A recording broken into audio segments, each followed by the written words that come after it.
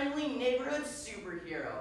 I'm here to take care of everything. Today, and not just today, but every day. So you can all breathe a sigh of relief because I'm here, your very own personal superhero.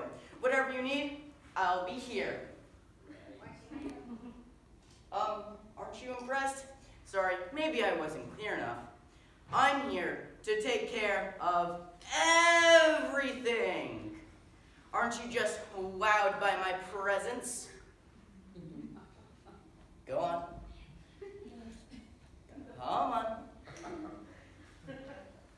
Any minute now. Who am I kidding? I'm no superhero. I just wanted that hero feeling, you know? That feeling when you just come through for someone and you can really make a difference. When your life is focused on other people, it just gives you a sense of purpose and life all makes sense. And when your life is focused on other people, it's a really special feeling. See, it all started when my grandmother got sick. My family was really busy, so I was the one who had to take care of Grandma. So every day after work, I would go to Grandma's house, I would take care of everything, her daily needs. I would do the shopping, I would do the cleaning, and I would drive Grandma to the doctor.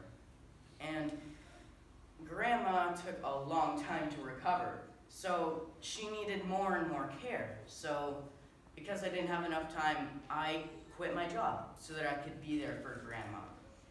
My family could not believe it. I mean, I didn't even think about it. I just did it because I loved her. And my family knew how much I loved my job and how hard I fought to get it.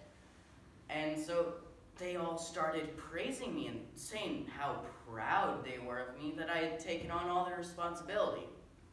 Since Grams has gotten better, I've tried everything I can to get that hero feeling back. I mean, just last week, I saved the neighbor's cat from a tree. Of course, the neighbor didn't thank me. And of course, I was the one who put the kitty up there. But I still saved it. And then, guess what? I saved 2 toddlers who were trapped in a van. Of course, the parents yelled at me. Apparently, I think they were supposed to be in there waiting. But regardless, I saved them. But maybe, just maybe, instead of looking for opportunities, I should focus on the people that I'm helping. That guy at the library, he sits in the corner all day long, so lonely. Maybe I could go talk to him.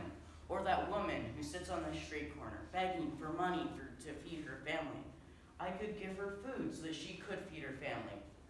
I mean, maybe, instead of drawing attention to myself, I should think about the people that I'm saving. I mean, if you really think about it, that's the opposite of what superheroes do. That's why they wear a mask, because they don't want you to know who they are, because it's not about them. It's about the people they're helping. You know, Jesus was right when he said, "Those who humble themselves shall be exalted." So maybe, instead of up, up, and away, I'll stay here down on earth to serve and to pray.